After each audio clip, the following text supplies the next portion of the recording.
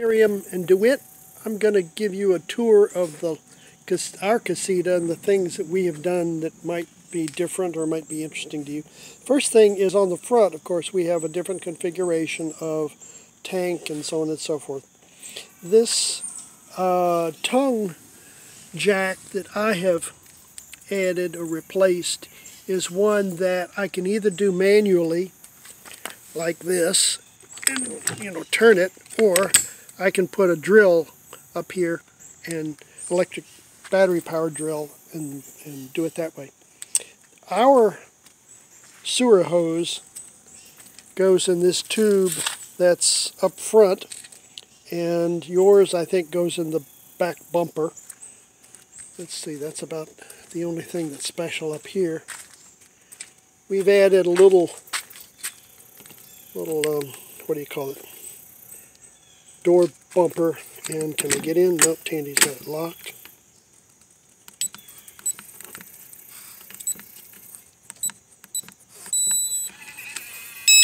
Alright, that unlocks it. Up here, the previous owner had put some screen over that vent. Holy cow, look at that thing on there. How do I get that off? I guess I won't worry about him. He stays there. Inside, turn on the light. One of the things we added, turn on all the lights. Dark in here.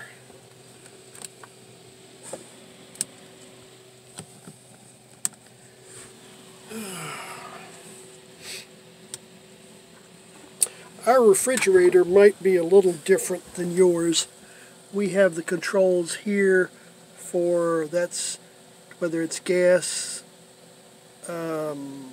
electric, or DC. Ours will run on DC. This is a little hard to turn, but in fact I've had to replace that knob once. Our microwave is behind there, and this little cabinet, the previous owner had put a 12-volt receptacle up here. It's also got some other stuff. There's a little inverter here, which we have never actually used. The microwave is behind here. Tandy did some work to make this area a little prettier. We have a piece of wood here, and of course this guy lifts up, and that's where the stove is. Yours doesn't have this piece. This was added by the previous owner. I don't know why. I think yours does have the piece over on this other side. Let me turn on some lights back here.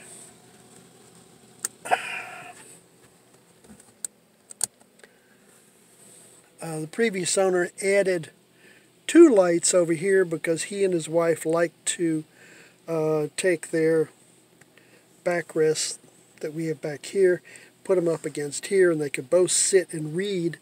And so he put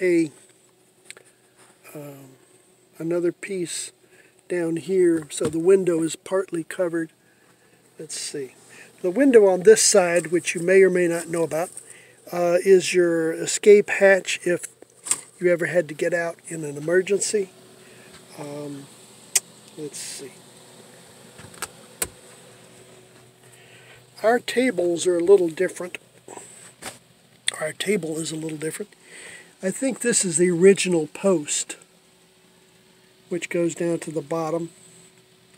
And I think you have this wooden piece back here so that you have a little storage area back there, or at least we do.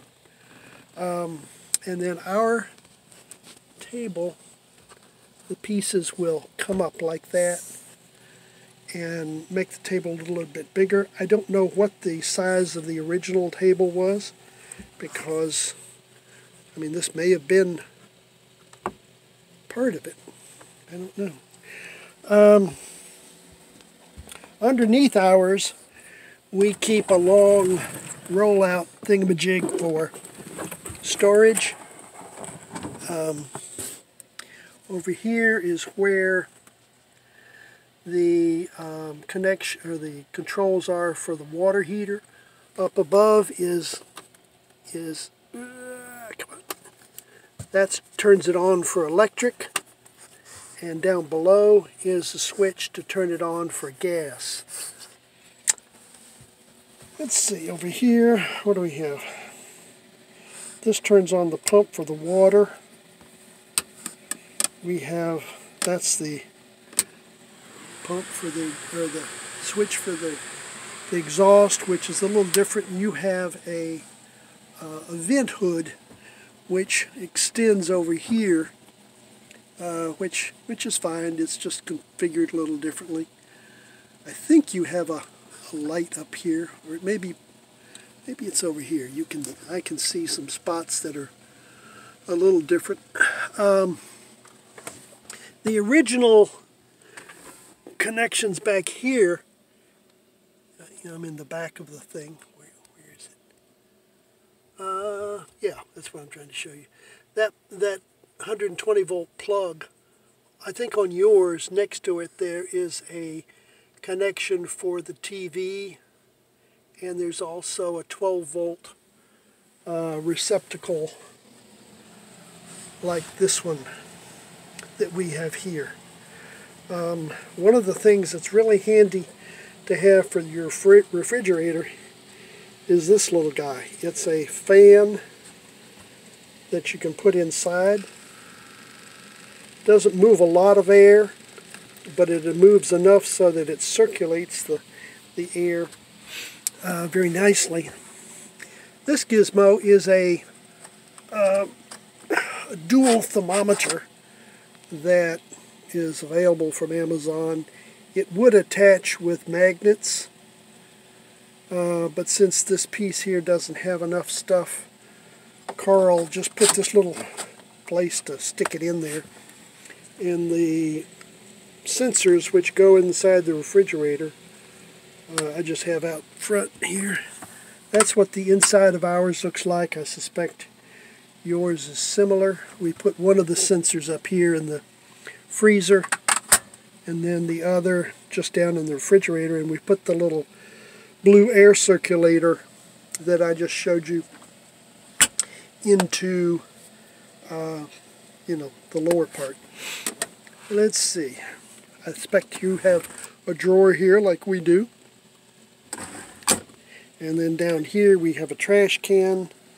And over here, I think this wire is standard, but I don't know. I really don't. There's nothing special up here. Your cabinet connections, your latches are a little different than ours. I think your magic fan is the same. The only gotcha I've ever encountered is the fact that there is a temperature thing here, and if you turn it to a certain point, well, it just won't turn on. So I always leave it to the coolest. It will blow in and out. There's a fuse thingamajig there. Let's see, what else? Bo, stop licking. There you go, thank you. The bathroom, nothing really special in here. Well, maybe there is, I don't know. That's what ours looks like. We have the little shower gizmo. This, of course, is your exhaust. You push that up, and then there's the bathroom. This is the window that you can open and lift out and put your cleaning wand in there to do the tank, if that's what you want to do. Carl did add this additional light switch up here, which is nice, and that's what we have hanging on the inside of the door. Hangs some shoes and so forth. Our closet, here we go. This is where we put in, we have 4 of these things upstairs, excuse me, that we load with clothes before we get ready to go. And Carl built this little shelf on the bottom that it sits on And then there's kind of a little hole there. We call that our dirty laundry place. Tandy's got a hanging thing. Actually, Carl added that hanging thing. Let's see. It's a good idea to have this little bumper up on top for folks like DeWitt who are tall. This is something we've added. This, suction cup thing. Sometimes it seems to loosen up. I don't know why. You'd think on this nice fiberglass, shiny, it would really stay well. Let's go outside. Hi, BB. In the back, we have what I call the basement. We have just a 16-gallon tank that's smaller, so that's where we store stuff. Carl added some little magnets, which is really handy.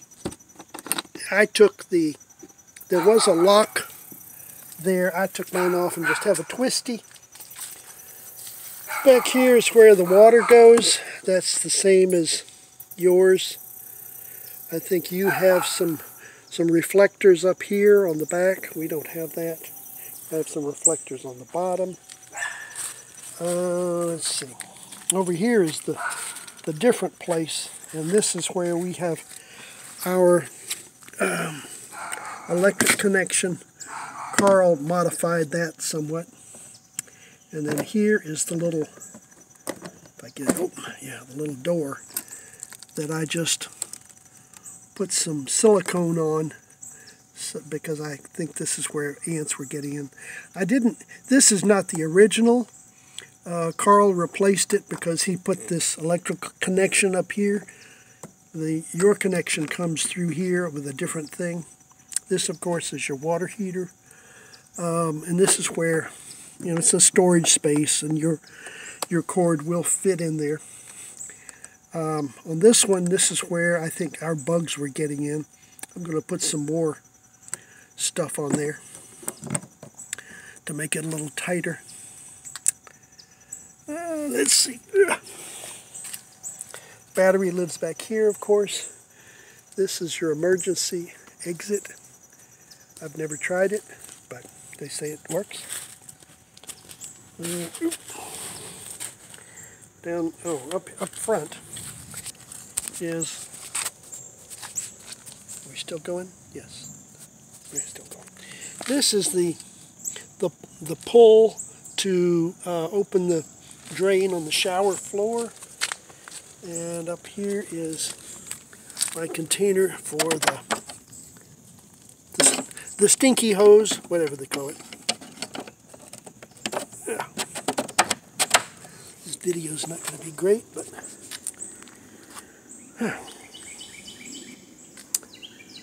I just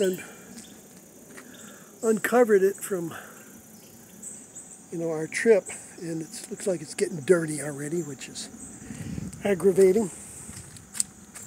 I guess that's about all the important things that we have done that I can think of.